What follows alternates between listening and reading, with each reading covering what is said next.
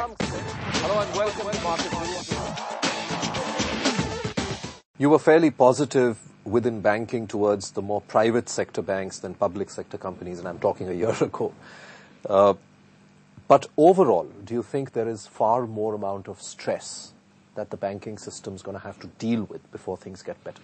I would agree with you. In fact, the stress in India for the banking sector is coming mainly from the corporate sector and not from the retail sector. We have visited almost all banks lately. All of them seem to be very surprised that retail, is holding up. There are no NPAs which are material enough to, announce, and it's more NPA or restructuring happening on the corporate debt side. And that also now it's mainly in the mid-corporate side and perhaps in some of the tier 2, companies.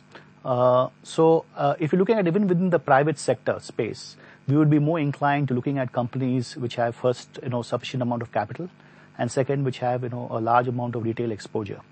We would basically, see pressure building up in retail maybe if this slowdown continues. But as of now, it seems to be, quite healthy. Hello and welcome to Market News.